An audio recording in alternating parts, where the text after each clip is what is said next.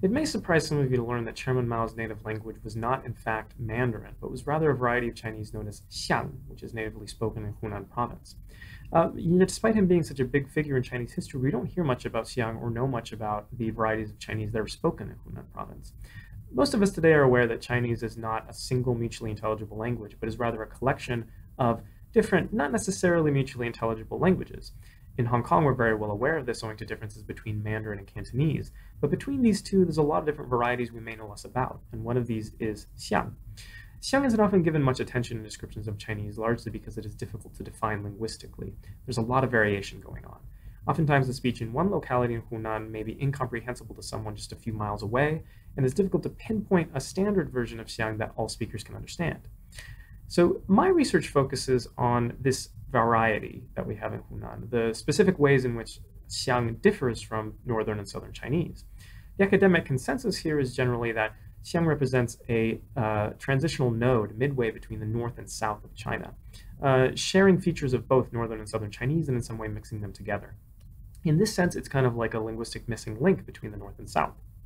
But we might wonder then, how specifically does Xiang differ and what similarity does it have and what makes it unique?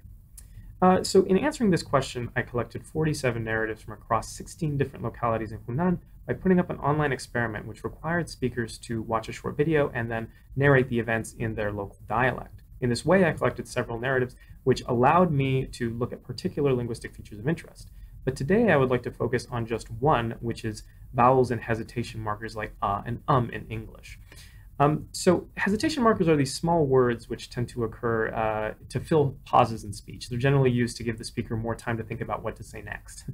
And in Mandarin, the most common vowel is something like whereas in Cantonese it's something like a.